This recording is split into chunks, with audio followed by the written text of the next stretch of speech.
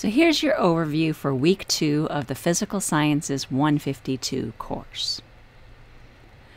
And again, this overview, I'm going to touch on some of the core ideas that you need to be looking for as you work through the resources.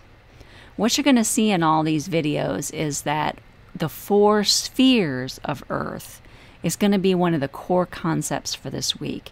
You're going to want to make sure you really understand what those 4 spheres are. Also, the idea of Earth system science and how these things interact with each other. And then the branches of Earth science, and really focus on the fact that these are overlapping branches. They're not completely separate, isolated branches. So as you work through the resources for this week, these are some of the core ideas that you're looking for to make sure you understand these things this week. Now for your resources this week, I want to point out ahead of time that there's a lot of overlap. When you start going through them, you might think, wow, these are like saying the same thing. I shouldn't have to do all of these. And there's a reason for this. And I want you to think about this like a sculpture. When you look at a sculpture for one side, you get a pretty good idea of what that sculpture is. But as you walk around and you look at it from slightly different perspectives, you understand that better.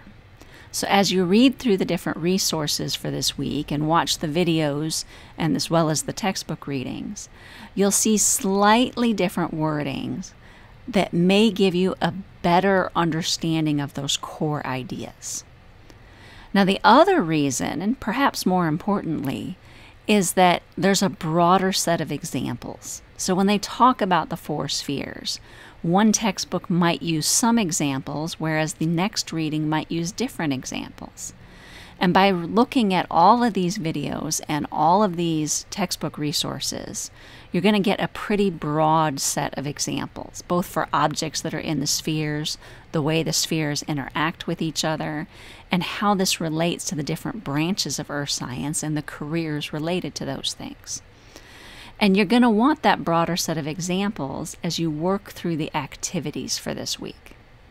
Now there is a practice quiz, and it's one of these game type quizzes, so you can go through it and see what score you get. We're not actually going to have you report back to the class, but if you wanted to brag about your score on the discussion board, that's not a bad thing. We also have 2 specific discussion boards, though, where you're going to be discussing earth science careers and sharing some earth science images.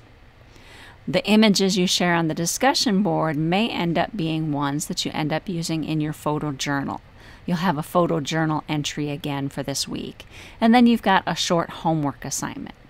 And this homework assignment has a few questions that are going to let you sort of dig in a little deeper and answer a few more subjective questions. Now by subjective, I mean there's more than one right answer, but there's definitely some wrong answers too. I want to see your understanding of the content in your answers to those homework questions. So that's our overview of week 2. And again, always, I strongly encourage you to ask questions, interact with both me as your instructor and your fellow classmates as you're working through all of the material and activities for this week. Stay active and stay engaged.